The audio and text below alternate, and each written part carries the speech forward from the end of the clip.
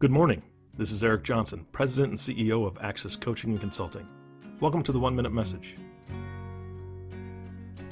Today's scripture is found in John chapter 9, verses 24 through 30.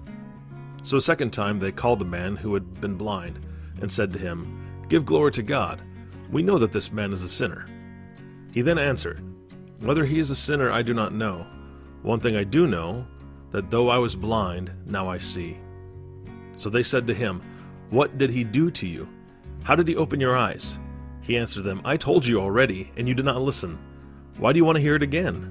You do not want to become his disciples too, do you?" They reviled him and said, "You are his disciple, but we are disciples of Moses.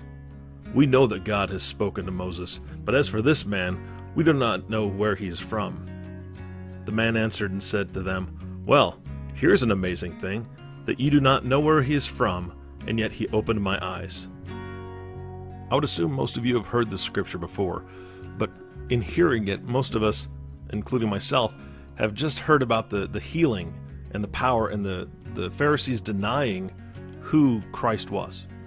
His parents were called in to testify to what happened, and they said, "Hey, he's of age, you ask him," because they were scared. And the healing is what's taken place here, but even more so, the more important part to me is the fact that this man had boldness and he had courage. He had been blind from birth and a beggar. How humiliating was that for him? How do you think that that affected him all through his life, and how he felt just tragically beaten down and ignored, and just a leech on society at that point, and just sitting in the dirt.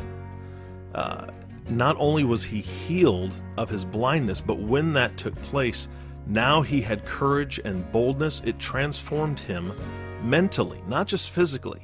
Mentally, it transformed him to be able to stand up to the Pharisees and their questioning and their doubts. And he uses some sarcasm, right? I mean, he was bold enough to say, "Look, I already told you. This is the second time they've called him in before them. I've already told you. You didn't listen. And why do you want me to tell you again? Do you want to become a follower of him?"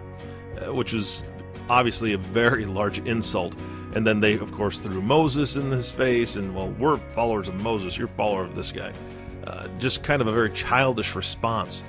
But he spoke with boldness and courage, even when his parents backed down, and even when he had no one else around him to back him, because Christ had healed him, and Christ had moved on to do other things.